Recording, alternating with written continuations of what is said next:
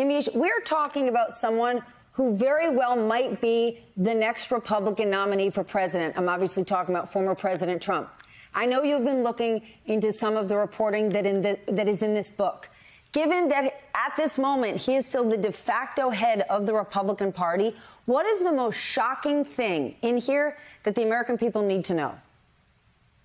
The most shocking thing when you take all of this reporting into account, and I've been talking to some former Trump officials as well as some allies of President Trump, the most shocking thing is that people within the Trump administration thought President Trump was crazy. They thought that he was someone who could not be trusted to head the military and to be the commander-in-chief of our country, and that you had military officials taking extraordinary actions and having extraordinary conversations in order to try to protect the American people from what they thought was a president who was unstable and who at times they felt was mentally ill.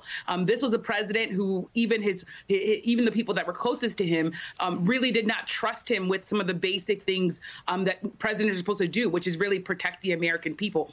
I've also been having conversations with people who have at sometimes confirmed for me the direct word for word conversations that General Milley was having with a number of people. Among them, House Speaker Nancy Pelosi, who of course at the time was a chief opponent of former President Trump on January 8th. This was 2 days after the Capitol attack.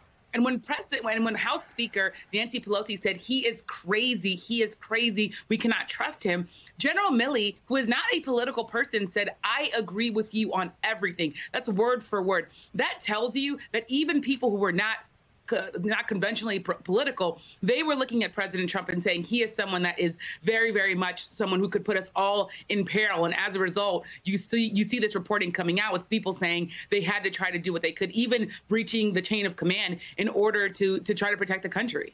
Yamiche, Peter mentioned it a moment ago. Milley is set to testify before the Senate Armed Services Committee less than 2 weeks from now. And there's a ton of questions. I mean, he's got to cover terror threats, Afghanistan, a whole lot.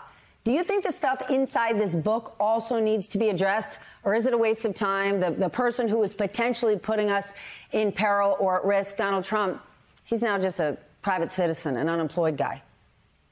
It's a great question. I think there's two things. One, yes, former President Trump is a private citizen, but he's also someone, as you noted smartly at the beginning of this, someone who is at the head of the ticket. So this is not something that's going away. So there is, I think, real energy on the side of the Democrats and possibly also the Republicans, because they want now, a lot of them, or at least some of them, are calling for Milley to be dismissed. There is, I think, this real bipartisan interest in figuring out how bad did it really get during those Trump years, and especially how bad could it get if President Trump was possibly reelected. I think that you're going to see Democrats really wanting to try to paint Milley and say he was protecting the country. So they might be asking him questions about that, asking him questions about what are the dangers going forward if someone who is unstable has to be the president again. And then I think you have Republicans, including Senator Marco Rubio of Florida, who want to possibly pressure Milley to resign, or of course, as he's already called for, is wanting President Biden to dismiss him. What is that going to get Marco Rubio?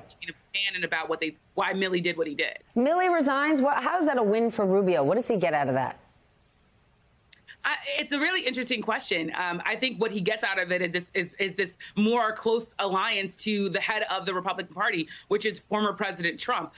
There are these people, of course, that are going to be vying, Marco Rubio, others who are going to be vying to see if former President Trump doesn't run, can they still run on the Trump legacy? Can they still run on the closeness with Trump? Because Republican voters are very, very much aligned with Trump. So if you're someone who is now seen as having Trump's back, you could then be seen as someone who could take Trump's supporters if he doesn't run for president. So that's, of course, the political angle. Of course, if you ask Republicans, they're saying that what Marco Rubio gets out of this is taking down a joint chief of staff who stepped out of line, who Republicans think did the wrong thing here. Of course, that's a Republican view of this, because you go back to Democrats, you say President Trump was unstable. He was lying about the very democracy that holds this country together, and that he needed to be stopped, and he needed to have guardrails around him. And General Milley was one of those guardrails.